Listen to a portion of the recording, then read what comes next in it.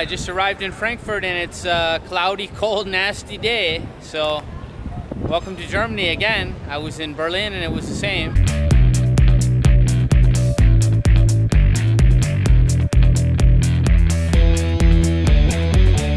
Okay, so what I'm noticing about Frankfurt right away is looks like two different worlds here. It looks like the haves and the have-nots.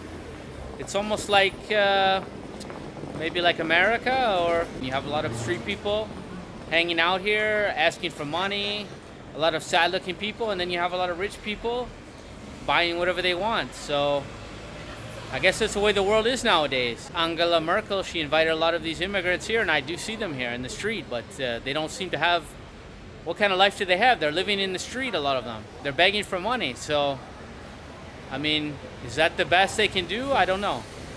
But yeah, it's definitely a different feel than Poland for sure.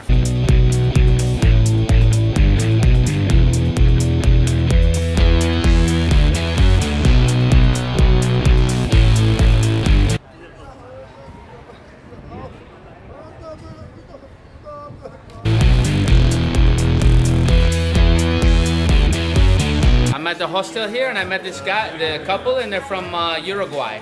And this man, I lived in Chile before, and he traveled around Chile, he said, in a bicycle, bicicleta. So you tell me about this, man, Patagonia. You came from Uruguay to Patagonia in a bicycle? Oh, how many miles is that? 3,000? 3,000 miles. Oh, holy shit. Michael, okay. Wow. And how was it? You must have liked it, right? Yes, yes. Just you? Just you or someone else? Like a group? Me. Ah. Los dos, la pareja. Ok. Bueno, y obviamente hablas español. ¿Quieres saludar a la gente en Málaga o en España? ¿Y cómo te gusta Alemania? How do you like Germany? It's a good place, a good air, okay. But so much rules. Okay, a lot of rules. So much rules. A lot of reglas, taxes, muchas reglas. I don't like. Okay, yeah, you have to go somewhere else after that. But a lot of people here like ride bicycles everywhere. Yeah, what do you think about that? It's a good, it's good? thing. It's a good thing. This is cool. Behind me, they got this wall here, and it's like, where are you from? So it's like showing people from all over the world. They put a pin there. Chile. There's Chile here. I used to live here, Viña del Mar, and then we got Michigan. There's a few people from Michigan where I'm from. So, Chile, not too many. Viña del Mar, that's where I used to be. We got a few. Spain, yeah, a lot of people. Most of the people from Europe here, so that's cool. Hostel is like really different than where I just came from Poland. It was like a few people. Now it's like all kind of people here. So, a really different vibe for sure.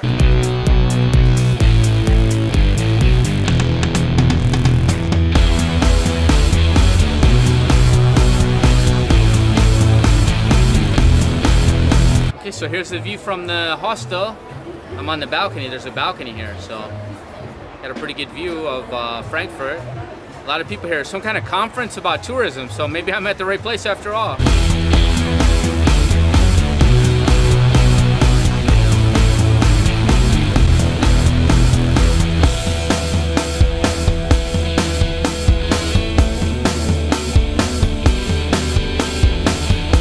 Wow, this is crazy, man. Frankfurt, it's like some kind of red light district or something here near the train station. I didn't expect this at all. I was expecting, like, you know, a nice German town or something, but no, this is not the place. So Frankfurt is like pretty crazy.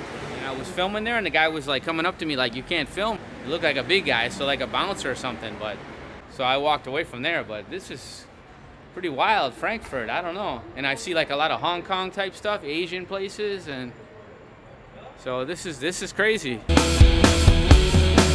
Near the hostel, I don't really like the vibe, I'll have to tell you. It's like, I don't know, it's like this street here, it's like a lot of rich people eating and enjoying. I see $150 sushi Japanese restaurant, 150 euros a plate.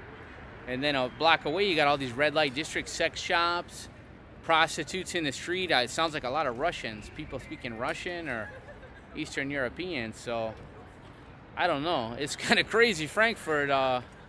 Not really what I expected. I'm thinking about Poland right now. I was like, you know, feel much safer in Poland. This kind of reminds me like Rambla or something in Barcelona. So, but I walked a little further down here, and then you got all these nice big buildings here. So, maybe it'll be a different feel, a different vibe. So it seems like you got a rich neighborhood and like right next to it, like a red light district. So maybe it's like Manhattan in New York City. So like I said, the haves and have-nots.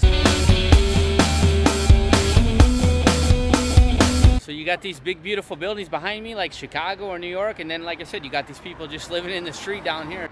I wonder why people build these big buildings. Is it to get away from the people? I just don't know, you know? So, I don't know. I guess it's not really my thing. If you like big buildings, then maybe Frankfurt is for you.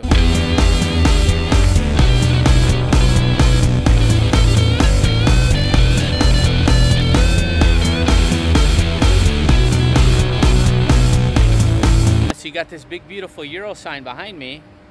And, you know, I know most of the people in Germany are in favor of the Euro, but, our European Union, but, you know, I'm wondering, is this going to last? You know, you got Britain is leaving now. You got some other countries, Italy, they don't want to accept people as much.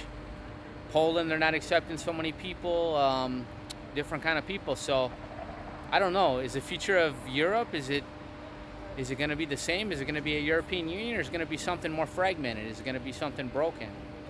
I guess we'll have to see.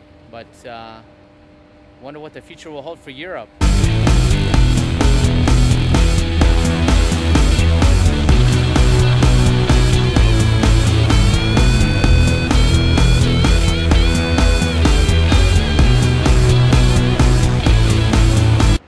Holy cow, I thought sushi was expensive in Malaga. It's like 25, 35 euros a plate here.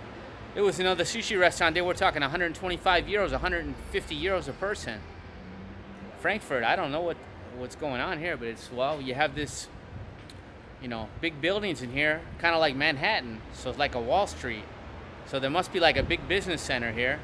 So a lot of rich people can afford to eat.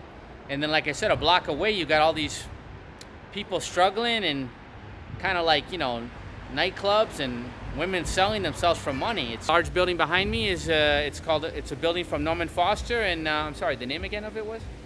The build. Yeah. Okay. And I met this man here. He's from here, and he deals in the financial and real estate, and also in art. And he was telling me what I thought, that this is a big financial hub of Germany and probably of the world. So it is similar to Manhattan, and that's what I would compare it to.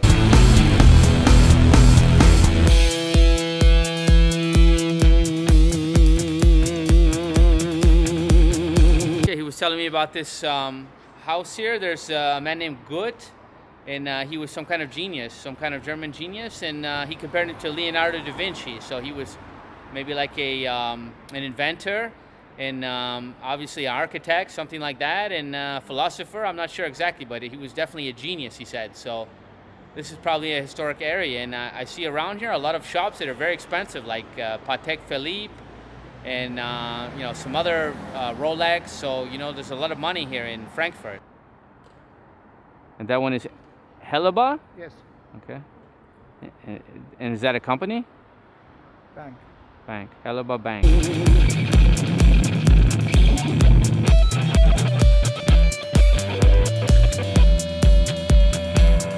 So there was this man here, I met him on a bicycle, and I was telling you about him a little bit, and he came up to me, and he saw that I had a YouTube channel, and we were talking, and he lives here, and he was taking me around to some of these places, and he told me to come here, and I could see some of these old buildings here. And these buildings were actually destroyed in World War II, and they rebuilt them all. So a lot of Germany, you know, was decimated. And he told me the story about the red light district, so I was pretty close, I was right. So this red light district, he said maybe 20, 30 years ago was really popular. On the weekend, it was just really crazy. He said it was just out of control.